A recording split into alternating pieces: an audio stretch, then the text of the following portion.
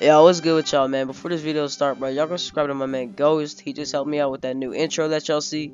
And after that, man, go subscribe to my bro Fizzy, man. He helped me out with some graphics before I started making them. So yeah, man, go sub to both of their channels and let's get into this video.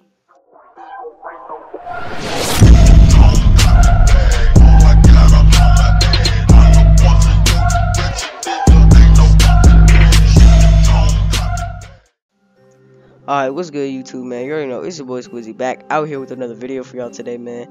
In this video, I'm going to be showing y'all how to do the original behind the back Jamal Crawford move, size up, whatever you want to call it. So yeah, man, that cheese move from 2K16, I'm pretty sure y'all know. First thing you need to do is go to the store and purchase basic size ups Elite 2 and purchase behind the back size up combos. Then go to NBA Pro animations and go to dribble animations and equip basic size ups Elite 2 and then equip behind the back size up combos Jamal Crawford, and that's the only two things you will need. And then the other dribble moves or preferences, whatever you want, whatever fits your MyPlayer.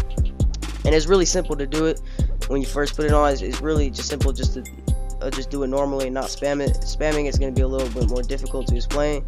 So what you do is when you have the ball, no matter what hand it's in, just to do it normally, you just flick the right analog stick twice, just downward. Flick the right analog stick down twice. And yeah, it's really that simple, man. And right here I'm gonna spam it. This is where it's gonna get kind of difficult to explain, so you gotta listen closely. See, the ball is in my left hand. I'm gonna hold R2 and flick the right analog stick to the right, and then as soon as it goes to my right hand, I'm gonna let go of R2 and then double flick the I'm gonna flick the right analog stick twice downwards, and that will give me the Jamal Crawford animation. And then the ball will immediately go back to my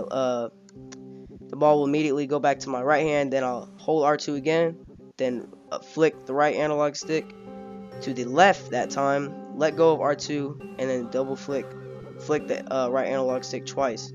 And then it will just keep going back and forth, and you just need to keep spamming it. I hope I explained that good enough. Just comment below if y'all need help. That's the spam part that's really hard to explain, bro. So yeah, just comment below if you need help with it, man. It just, trust me, I'll explain it better in the comments than I will in this video, man, because it's hella hard to explain. But yeah, man, it's really easy when you get the groove of it. Trust me, it's hella easy when you get the groove of this, bro. And it's quick as hell. Obviously, I just made this dude. Y'all know I run with my center.